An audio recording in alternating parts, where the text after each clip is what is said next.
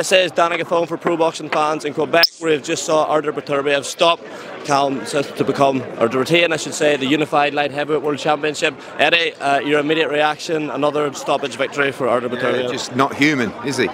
You know, I think his pulse rate was about 30 through the whole fight.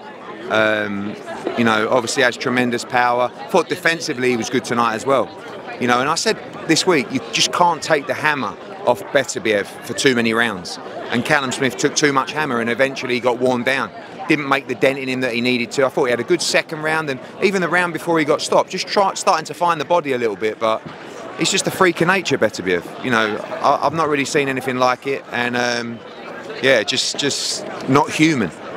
What do you make of the pace Artur was able to keep in there? I mean, people were worried if he was going to slow down approaching 40, but clearly no signs of that. As I said, I've never seen.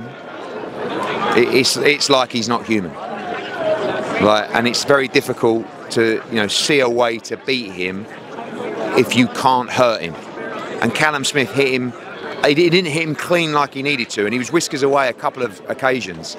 But did he look like he was going to put a dent in him? You know, and when you've got a guy that is just coming forward, and it's even the little shots of Beterbiev that have the power that continuously hurt you and mark up your face.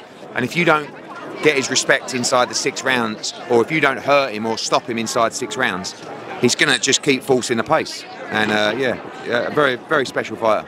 Just a word on Callum. I know he wasn't happy with his performance against Canelo, and a lot of people sort of accused him of wilting in that fight and going into shell, but no sign of that tonight. Even when it got hot, he went out swinging. He was letting his hands go. I think he should have started a little bit faster.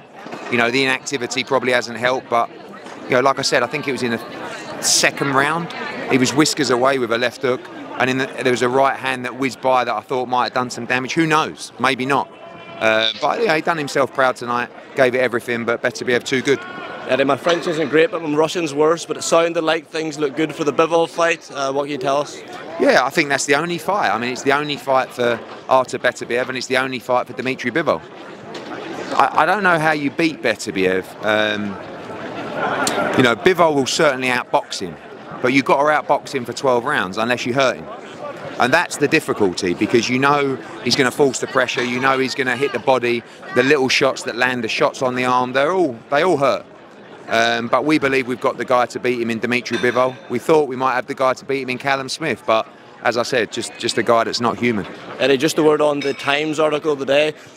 It's in the process of suing Sky and Boxer over the signing of Josh Piazzi. What can you tell us?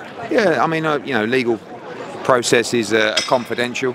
Obviously, we protect our contractual position at all times, and that's all I've got to say, really. How long has that been going on? I mean, you know, from when we parted ways. Eddie, leave it there. Thanks very much. Cheers, mate.